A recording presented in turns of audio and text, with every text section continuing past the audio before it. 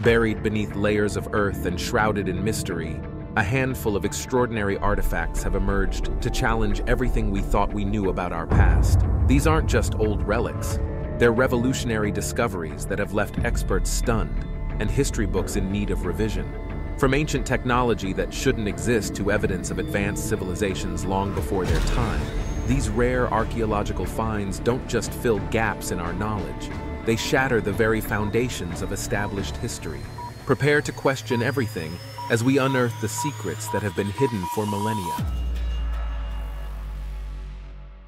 And we're going to start off the list with a very recent find. This just happened last month, which was February of 2024, for those who may be possibly watching in the distant future. A dude stumbled on a massive ancient Roman artifact in a riverbed. It was found in the gravel of the Torre River in San Vito al Torre. Arvino Silvestri was the one who first spotted the ancient artifact and alerted archaeologists. The riverbank was excavated, and the archaeologists uncovered a massive block of carved limestone, revealing it to be an ancient Roman funeral monument, weighed in at a whopping 13,000 pounds, and it was in pretty good condition. It's so big and heavy that it required an excavator for transportation. Pretty remarkable find, and quite beautiful as well. It has an intricately carved figure of Erotes on one end, holding a torch and a poppy flower. Erotes symbolized various things, including love and death. The decoration style suggested that the monument was from the high imperial era of ancient Rome, but at this point we still don't have an exact date range. At least it hasn't been released to the public yet. Again, this is still a very new find, but this wasn't all they found either. There was also a stone urn,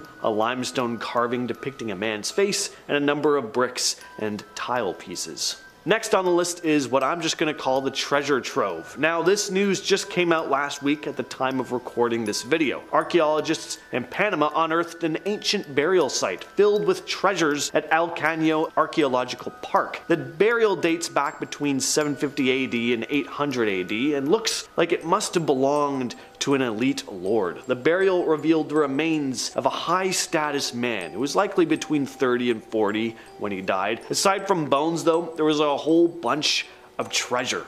Breastplates, belts adorned with gold, beads, intricate bracelets, earrings. There were even a pair of crocodile-shaped earrings, which is pretty cool. They also found gold-covered sperm whale teeth earrings. How extravagant is that? Not only do I have a necklace with whale teeth, but I gotta get them coated in gold too. That's not even all they found. They also uncovered bracelets and skirts made from dog teeth, bone flutes, and a bunch of pottery pieces.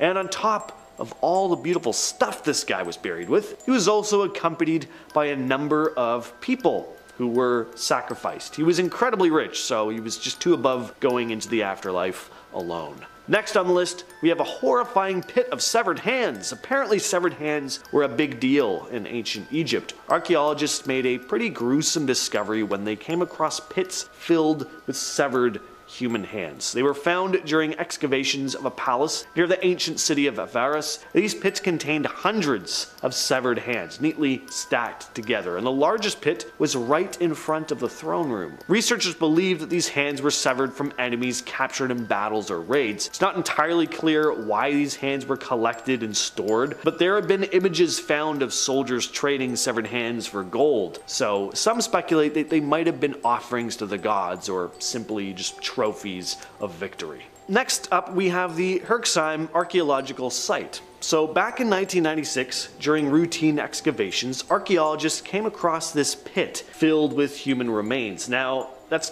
gotta be alarming even for an archaeologist. I can't imagine you ever get bored with finding human remains, but what made this find even creepier was how these folks had died. They weren't just the remnants of ordinary burials. There were signs that these people had been deliberately and systematically consumed by other humans. The bones all showed signs of butchering. Cut marks indicated careful dismemberment. It looked like these individuals were not just victims of violence, but also of ritualistic consumption. The pit contained the bones of over 500 people, dating back to the Neolithic period. Some suggest these folks were eaten as part of some sort of religious ritual, but other researchers think this may have been more a case of desperation. Possibly there could have been a famine. Next up, we have Neanderthal markings. So the recent discovery of ancient cave markings thought to be made by Neanderthals is obviously pretty exciting. The markings were found on the walls of a cave in central France and are believed to be over 57,000 years old, which would make them the oldest of their kind. The cave was first stumbled upon in 1846 during some quarrying work. It wasn't until 1912 that the archaeological finds started cropping up though, with the discovery of animal bones and tools that had likely belonged to Neanderthals. The cave seemed to have been sealed off from the outside world around 57,000 years ago, which is a hefty chunk of time before modern humans even set foot in the region around 42,000 years ago. So it's a solid bet that the finger marks on the walls were the handiwork of Neanderthals. So what are these markings exactly? They're a series of wavy lines, dots, and faint striations, and it's believed that Neanderthals created these engravings by sweeping and pressing their fingers across a thin line of film on the limestone walls. The height of the markings suggests they were made by taller beings, teenagers or adults, but were they decorative, ritualistic, were they even made intentionally? They're still not sure. Now we head back to Egypt with the discovery of an ancient Roman city in Luxor. The news about this incredible find was announced back in January of 2023. Egyptian archaeologists found a very well-preserved Roman city in Luxor, dating back to the 2nd and 3rd centuries CE. It's now been described as the oldest and most important city found on the eastern bank of Luxor by Mustafa Waziri, head of Egypt's Supreme Council of Antiquities. The archaeological team unearthed a whole whackload of these ancient structures, including residential buildings, offering insights into how people lived during that time. There were also the discovery of 2 pigeon towers used for housing carrier birds, meaning this city was very likely involved in communication networks at the time. There were also metal workshops found in the city that contained whole collections of artifacts of their own, pots, tools, and a collection of bronze and copper Roman coins. Next up, we have the 4,500-year-old tomb. This is another recent 2024 archaeological discovery. I really tried to fill this list up with new stuff. So this discovery was made about 20 miles south of Cairo. Egyptian and Japanese archaeologists stumbled on an ancient Egyptian tomb carved into rock over 4,000 years ago. I always say stumbled on, like these archaeologists are just kind of walking around and they're like, oh, it's an ancient tomb. Obviously there's more that goes into it than that. It's just the easiest way for my brain to wrap my head around it. They stumbled on it. So anyway, the tomb was carved into rock over 4,000 years ago, dated back between 2649 and 2150 BC. The tomb contained a whole bunch of graves and artifacts from different historical periods. During their excavation, the team unearthed a bunch of treasures. There were human remains buried alongside a vividly colored mask, a burial site from the 2nd dynasty, and an incredibly well-preserved alabaster vessel from the 18th dynasty. In the tomb, there were also 2 terracotta statues depicting the ancient Egyptian goddess Isis and Harpocrates, along with a stela with a man's name encrypted on it, a man named Heroides. I think that's how you pronounce it. You've all heard of the Moai statues on Easter Island before, I know, but just last year, archaeologists found a new one. This new statue adds to the nearly 1,000 that have already been found on the island. This latest statue was uncovered in a dry lake bed, the only one to be found in that location. So far, anyway. The discovery was made by the organization that oversees the island's national park. Terry Hunt, a professor of archaeology at the University of Arizona, was incredibly excited about the find and described how important it is that these statues be retrieved, helping to preserve the history of the Rapa Nui people. So with how much attention and research has gone into the Easter Island statues, why was it that this one was just discovered now? Well, they're saying it's probably because of changes in the area's climate, resulting in the drying out of the lake that was surrounding the sculpture, and they're thinking it probably won't be the last one to turn up. Next, we have another exciting discovery. News about this came out just recently as well. A ton of cool artifacts were found in Brazil. And this one's pretty cool because this stuff was discovered completely by accident. This really was like stumbling on it. So there was a routine construction project going on at an apartment complex, but then construction workers came across a pretty alarming find, human bones, and then more and more stuff started turning up. There were also pottery shards yards. So these bones weren't recent. Turns out all this stuff belonged to an ancient civilization dating back as far as 9,000 years ago. During excavations, they found thousands of artifacts, and not only that, but these artifacts could possibly reshape the understanding of human settlement in Brazil. The site, known as Rosanne's Farm, was full of stone tools, ceramic fragments, decorated shells, and bones, which was excavated over the course of 4 years of intense digging. And in total, 43 human skeletons and more than 100,000 artifacts were uncovered. Archaeologists unearthed remnants of a group that existed around 8,000 to 9,000 years ago, meaning that humans moved into the region much earlier than previously believed. The leader of the excavation stated the discovery could, quote, completely change the history of not just the region, but all of Brazil. End quote. This finding may totally change the way we look at the timing and the roots of human migration into the Americas from Asia, which is pretty cool. And we're finishing off the list with the finding of a mysterious Anglo-Saxon artifact, again just in January of this year, in Langham, England. A treasure hunter made a pretty cool discovery with a metal detector. It was a small artifact made of gilded silver. It was just under an inch in diameter and 0.3 inches in height. Apparently it dates back to the 8th century. It also has an image of an animal engraved on top, along with Celtic knot-like patterns. Not entirely clear what the object is. The Portable Antiquities Scheme, who are responsible for recording finds like this, noted the thing is similar to other items discovered in the same time period, but this one stands out because of its size and its design. Historian Helen Giak speculated that the spiral pattern on the artifact looked a lot like Celtic designs, and that the animal depicted could be a horse. Definitely what it looks like to me as well. She also praised the craftsmanship, noting that it was created by someone with a keen eye for beauty. And again, I agree. That thing, it looks fantastic. Number 10.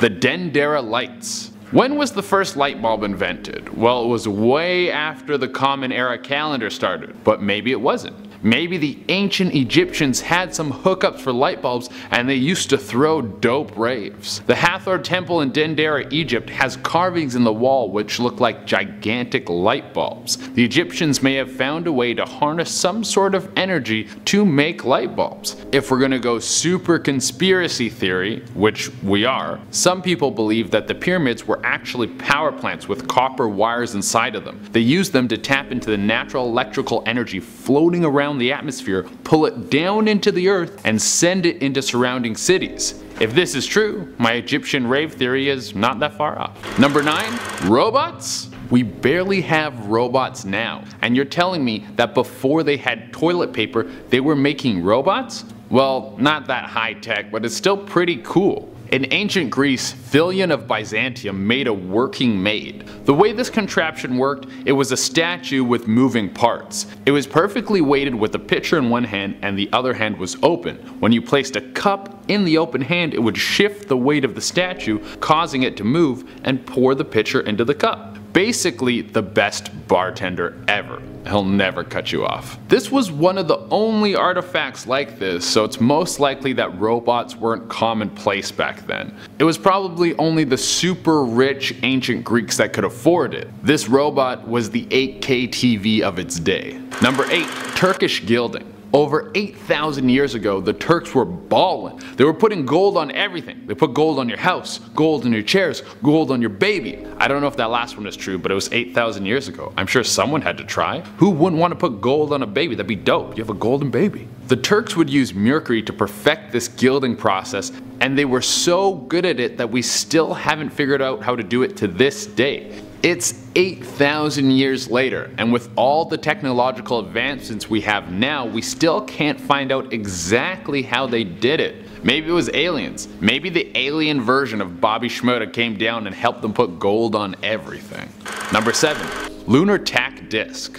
When you think of Vikings, you think of pillagers, murderers, pointy hats. But they were also some of the best sailors alive. They were kings of navigating the sea, pulling up on some foreign shore and cutting everyone's head off. So it shouldn't be a huge surprise that they might have been the first civilization to discover a compass. The lunar tack disc was discovered in Greenland in 1984. It's believed that the Vikings would use these devices at night when they couldn't use the sun to navigate. It's not certain how these devices would work, but it seems they would give the user a rough idea of where the sun would be in the sky after it was set. The lunar tack disc would work in parts with other things like wooden slabs and crystals. I never thought bloodthirsty Vikings would be into crystals. You come home after a long day of mass murder and your wife's like, whoa, your chakras are all over the place. Number 6, the bell. I don't know if you know this, but coal takes at least 30 million years to form.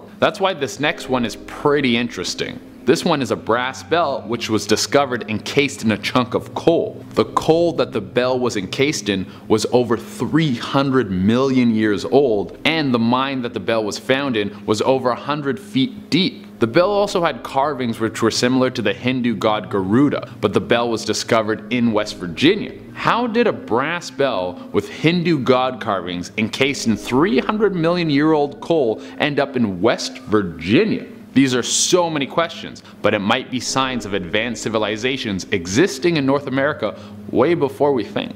Number 5. The Puri-Reis map. Cartography is pretty easy now that we have satellites. We can see the whole world from space and just take a picture and then print out the picture. But then the printer's like, I can't print it, I'm out of color. And you're like, whatever, just print in black and white. And he's like, nah, I need more magenta. And you're like, I said black and white. Believe it or not, making maps was even harder back then. The Puri-Reis map was discovered in 1929 by Gustav Adolf Deissmann, and it was an absolute marvel. The map depicted a very detailed charting of Antarctica before it was covered with ice. It was made by cartographer Haji Ahmed Muhyiddin Puri. The map is so incredibly detailed that it puzzled the archaeologists that found it. Who was able to make something this detailed without some sort of advanced technology? Also, we can't compare it to what Antarctica would look like because it's now covered in ice. So we'll just have to wait to find out if it's actually accurate. Number 4. The London Hammer. This isn't some bad 80s hair metal band. This is the discovery of one of the oldest dated tools ever.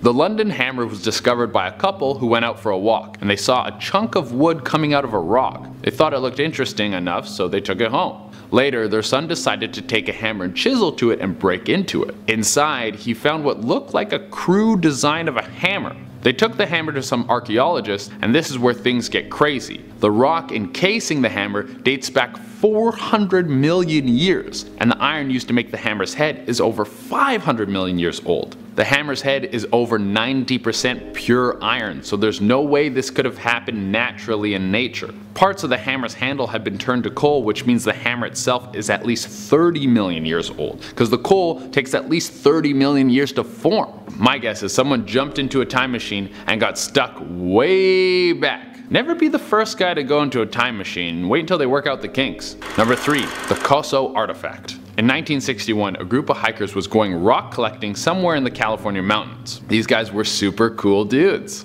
They came across some geodes, which are crystals encased in rock. They took them home to cut into them to see what kind of crystals would be inside. What they found was more than just crystals, but a porcelain casing, a spring, and some metal parts encased inside the rock. The pieces all resembled a spark plug, but the rock was dated 5,000 years old. The craziest part about this is the Coso artifact and the 3 hikers who made the discovery have all gone missing. Super creepy. Number 2.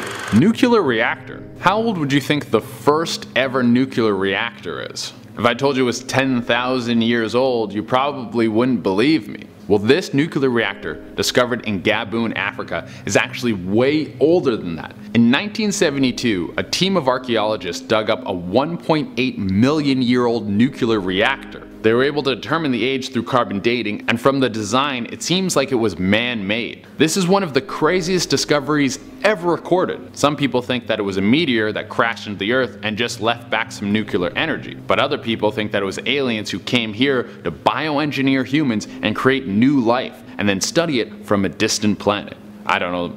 Maybe everyone's wrong. Maybe some people are right. I don't know. Number 1. Spheres. If you find one naturally occurring anomaly, you can chalk it up to chance. But if you find over 200 in the same place over a 30-year period, then I guess there might be something going on. Metallic spheres started popping up in a mine in South Africa in the 1970s. There were metal on the outside with some line markings that go down the center. They range from sizes of 2.5 centimeters to 10 centimeters. If you break into them, they seem to have some sort of soft material in them that breaks down when when it comes in contact with the air. So far it's not that crazy. But these spheres are dated back 2.8 billion years. Before dinos. Before almost anything. How could you have something that's clearly crafted dated so old? Obviously, I don't have the answer, but we can speculate. Time travel? Aliens? Maybe this is human beings' second run at life. Maybe there's been civilizations that have lived on this planet before, and we're just another group taking a shot at life. Starting us off at number 10, the toy monkey.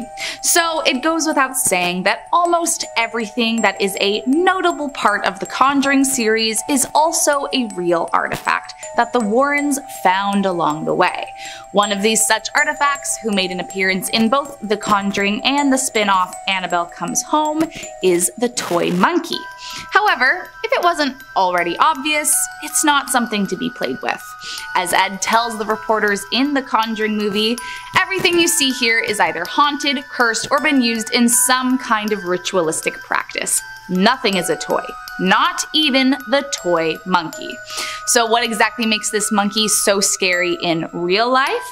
Well, allegedly, it is possessed by a terrifying demon who enjoys stalking its victims before eventually killing them. So yeah, not a very nice monkey it seems. Although, nothing you'll find in this museum is terribly friendly. Coming in at number 9, a vampire coffin. As far as creepy looking things go, I have to say this is not one of the scariest looking on the list, but of course, things are not always what they appear. This coffin found at the Warrens Museum is not just called the vampire coffin because of the slightly goofy looking Count Dracula face on the top, but because it was allegedly actually used by a modern day vampire. Now, I'm not saying that this is fictional, but I will say that the details surrounding this are rather few. There is no file stating how modern this modern vampire was, or how it came to be in their possession, but I mean, it's definitely very intriguing. My only question is, where is this so-called vampire now? Was it killed, or is it roaming free? Should we be nervous that a bloodthirsty monster could be on the loose, or was it more of a Twilight vampire situation? I guess we will never know. Coming in at number 8, the famous music box. If you have seen The Conjuring, which by the way, if you haven't, you really should, then you will definitely recognize this next item here. In the film version of the story, the youngest child of the family, April, finds an antique music box in the house and uses it to communicate with the spirit of a young boy named Rory, who was supposedly killed by his mother, Bathsheba, in the 1800s. Now, of course, there are definitely larger things at play throughout the film, but at the end of it, viewers see Ed place the haunted music box inside of the room of artifacts, where it suddenly opens and begins to play its tinny music. Now, in real life, it didn't quite happen like that, but the real music box is safely tucked away in the Warrens Museum. However, legend has it that while it really does contain an evil spirit, it was not properly contained, and so some believe the demon could escape at any moment. Coming in at number 7, tombstones. When it comes to items involved in a satanic ritual, I am sure that the Warrens managed to corner that market.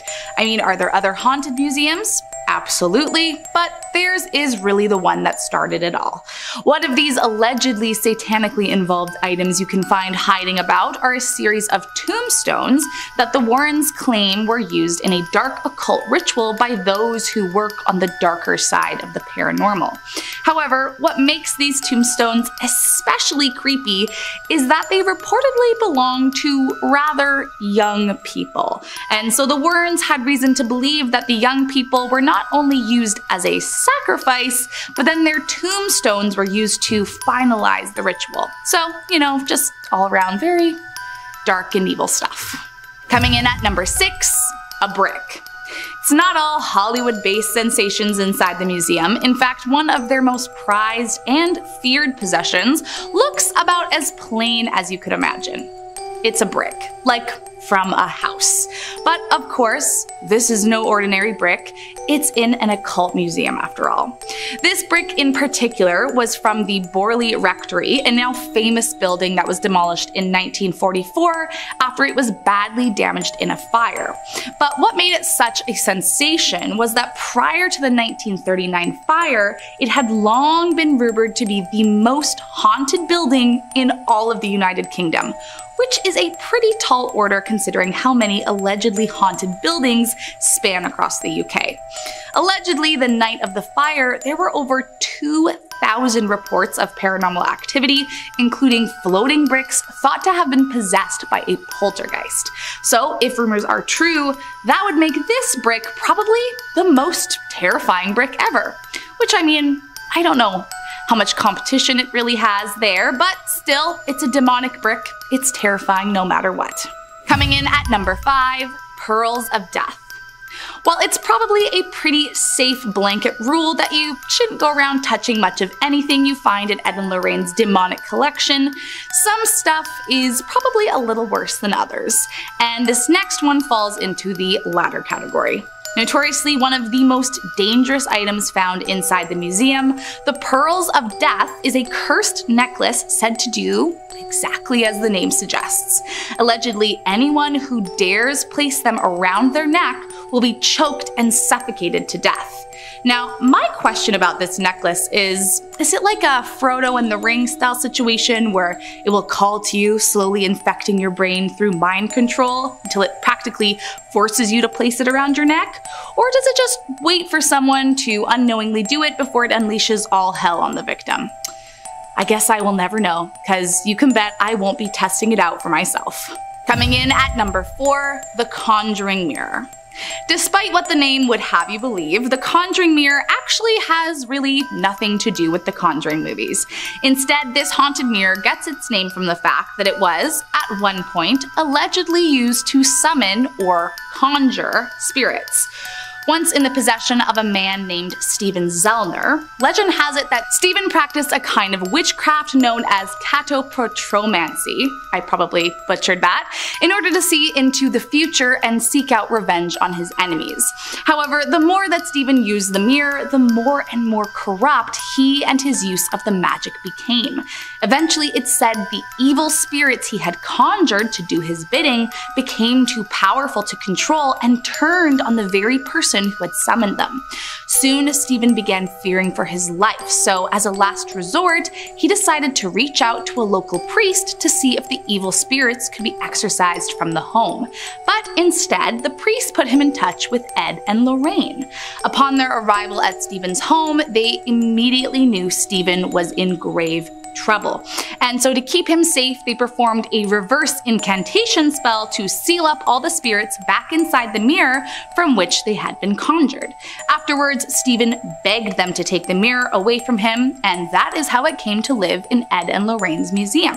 However, don't get too comfortable. Despite the spell they cast, Ed and Lorraine still claim to have experienced many terrifying moments with the spirits they angered from trapping inside this mirror, and who knows what could bring them back out. Coming in at number 3, the Shadow Doll. When it comes to creepy dolls, I'll be honest, it doesn't take much to freak me out. But with that being said, there is definitely a very good reason why the Shadow Doll is one of the most feared possessions in the entire museum. Now, what starts off this seemingly endless list of creepy things about this doll is that there is no definitive answer as to why it was created or who created it. But according to Ed and Lorraine's files, it was made using both human and animal bones and was absolutely used in satanic rituals. So it is definitely possessed by some less than ideal company. Said to have been found in an antique shop by a couple, they began to think something was wrong after they kept waking up night after night covered in inexplicable scratches. But it wasn't until the doll began showing up in their nightmares, telling them that she was going to kill them, that they decided to get rid of the terrifying toy. And good thing they did too. Legend has it that if someone takes a picture of this doll, she will visit you in your dreams and kill you in your sleep. Just one more reason to never trust a creepy doll. Coming in at number 2, a satanic idol. As the story goes, in 1991, a hunter was walking through the woods on the lookout for deer when he began to feel an overwhelming sense of paranoia, like he was being watched or something. At that very moment, he turned around to see this creepy doll leaned up against a tree, staring at him, and he could have sworn that it appeared out of nowhere. Immediately, the hunter knew he should not be here, and so he began walking as quickly as he could to find a way out of the forest. Then, suddenly, an old man dressed in all black robes appeared beside him. He looked like a priest, the hunter thought, but something wasn't quite right. Every step he took, the priest matched him, and eventually he became so freaked out, he actually debated shooting at the priest with his arrow to scare him off. But instead, he decided to ask the priest how to get out of the forest. But creepily, the priest did not speak. Instead, he pointed off into another direction, turned around, and left the man alone once again. Now, luckily, the hunter escaped, and the following day, after telling his friends the strange events, they suggested that he reach out to Ed and Lorraine. Upon telling them his story, they explained that the priest was a well-known leader of a satanic cult, and that the creepy doll he had encountered was actually an idol used for ritual purposes. However, the Warrens, being who they were, wanted to get this idol for the museum, and so Ed ventured into the forest, found the doll, and brought it back home. Soon after, however, strange things began happening. Allegedly, one time Ed was speaking with Lorraine, turned away for a second, looked back, and she was suddenly 30 feet away and passed out on the ground. He called the ambulance, and she spent the next 3 days in hospital in and out of consciousness. And according to Ed, she actually levitated while in the hospital. The Warrens always firmly believed that the satanic priest was working through the doll Ed had taken from the forest and was trying to punish them for taking it. Let's just hope no one was ever hospitalized after that. And last up in our number 1 spot, Annabelle. You didn't really think I was gonna do a list about haunted things found in Ed and Lorraine's museum and not bring up the famous Annabelle, did you? Although nowadays she is locked up tight, this wasn't always the case. Back in 1970, Annabelle was gifted to a nursing student named Donna. But it didn't take long before Donna and her roommate Angie knew that something was off. After about a month, the roommates began finding disturbing messages lying around their apartment, warning them to help Lou. Lou was one of their friends who had apparently warned the girls of the doll since day 1. Eventually, things got so creepy that the woman contacted a medium who told them not to be afraid, that the doll was merely possessed by a young girl named Annabelle Higgins who had died on the property years prior. The medium advised them that Annabelle felt safe here and would like to stay, so they agreed. But that was all a part of the demon's plan. Not long after, Lou stayed over, and when he awoke from a nightmare, he found he couldn't move his body. And then, like straight out of a horror movie, he says Annabelle walked up his body and strangled him until he passed out. After that, the girls contacted a priest who put them in touch with paranormal investigators, Ed and Lorraine Warren, who discredited the medium and said it was, in fact, a very dangerous demon possessing this doll. However, even now, despite being locked up, the doll should be deeply feared. It was reported once that a man who visited the museum mocked the doll and only a few days later died after losing control of his motorbike. So, yeah, she very well could be the most terrifying doll on the planet.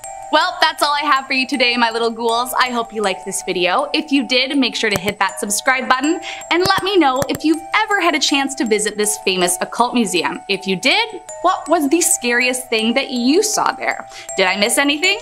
All right, I'm out. See you next time, friends. Want to see more bizarre videos that'll make your eyebrows do the cha-cha?